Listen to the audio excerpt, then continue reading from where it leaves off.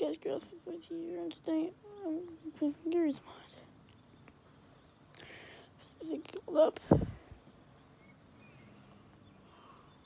that's good. So today I got this cool thing called the cinematic camera. It's a little blurry, I'm sorry. Here's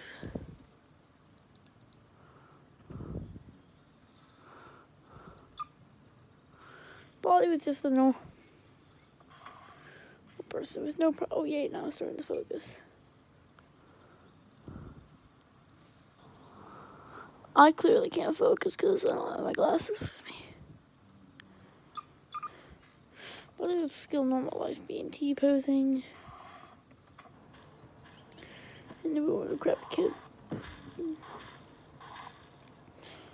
then all that changed when it was kicked by some player noob. Oh, yes. So Buggy was kicked. He didn't like being kicked. So he shot himself. Wow, you're a natural. Well, I took away the guy's camera and said this. Not as natural as me. Okay, if the show's over, we need Sammy Lawrence. Even better. Spidey. Spidey was walking around the gmod construct when he noticed something. This weird looking camera thing was following him into a little thing. Got a flashlight. Oh.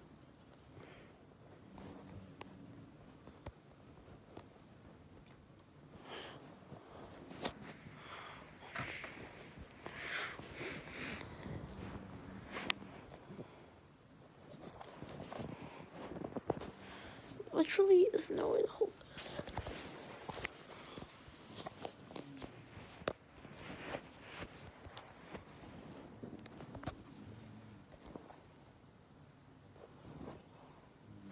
There we go.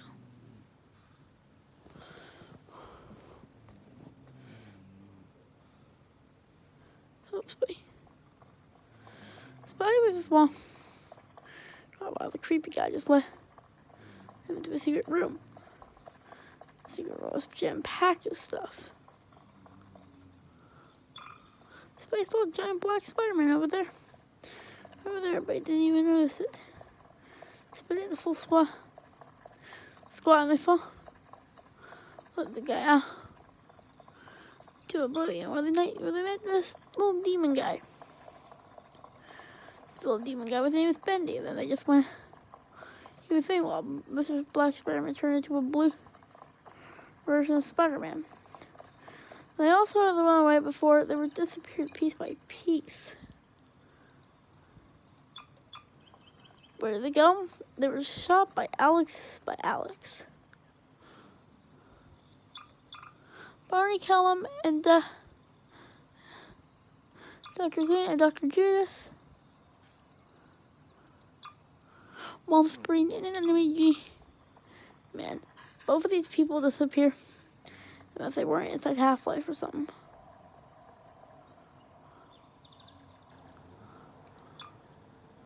Also, like 2 citizens, 1 rebel, well, 2 rebels, and 3 refugees. Each were on the Half-Life team. But then they all started disappearing piece by piece by piece by piece by piece. They were taken back by an unmasked Sammy Lawrence. Oh, it looks gross. But then he was kidnapped by a Spidey. That's gonna be the end of this video. That was a pretty weird story. Oh my god. Yeah, that's the thing I'm gonna be doing.